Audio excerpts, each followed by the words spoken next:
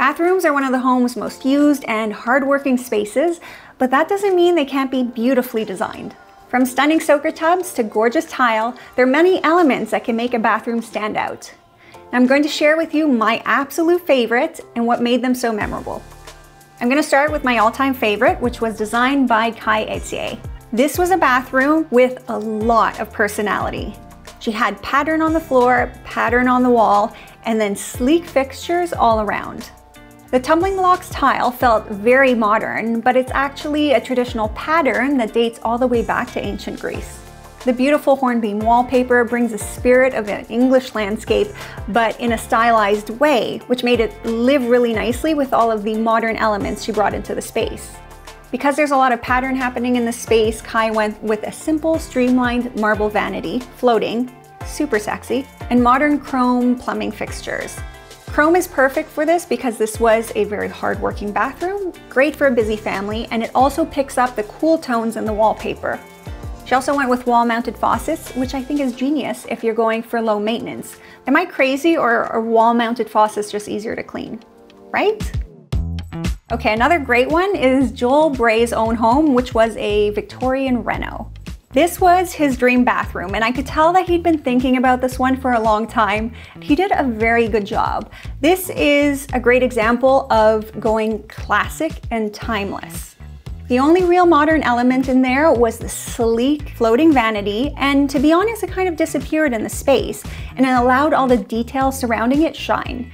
All the fixtures he chose were very classic, and again with the chrome finish here. He went with wall mounted, just like Kai, and even did a wall-mounted faucet near his freestanding tub, which came out of this beautiful marble-clad wall with a little shelf. It was a moment. And to keep with that timeless look, he had a stand-up shower in that room. It had hexagon tile on the bottom and some subway tile up the walls. It had a window with a ledge. This is a great example of a bathroom that's still going to look extraordinary in a decade from now because he chose timeless finishes. Now I just want to take a moment to thank Grohe, our sponsor for this episode of Best Bathrooms. Designing an entire bathroom suite has never been easier. Grohe's new Essence collection is characterized by its incredible consistency, with each product coordinated perfectly, both technically and aesthetically. Drawing on the same gentle U-shaped spout for a clean, modern look, you'll find every element of the collection, the tub filler, the shower kits, the sink, and the two-piece toilet will effortlessly combine into a stylish, coherent whole. Faucets in the Essence collection are available in Grohe's Starlight Chrome, Brushed Nickel Infinity Finish, Polished Nickel Infinity Finish, Polished Hard Graphite, and Brushed Cool Sunrise, which you can coordinate with Grohe's accessories and Smart Control shower trims. The Essence collection sinks and toilets have an organic shape and timeless elegance that also pairs beautifully with Eurosmart, Atria, or Grandera faucet collections. I couldn't do a compilation of best bathrooms without including Brian Gluckstein. There was a wellness area he designed in the 2019 Princess Margaret Showhome, and this wellness area is everything a basement should be. It was luxurious, it was calming, it was extraordinary. There were 3 zones here. There was a workout zone, which you would expect, but there was a massage area with 2 beds and a terry cloth bench, beautiful curtains. It just felt exactly like what you would get at a high-end hotel. And then the 3rd zone had a whirlpool with a water jet for your shoulders. And then a beautiful vanity area where you could do your makeup. Now it wouldn't be an actual spa without a steam room and a sauna. And those 2 areas are enclosed in glass, so it doesn't feel dark or cavernous. It just feels like a light and bright spa. Incredible wellness area.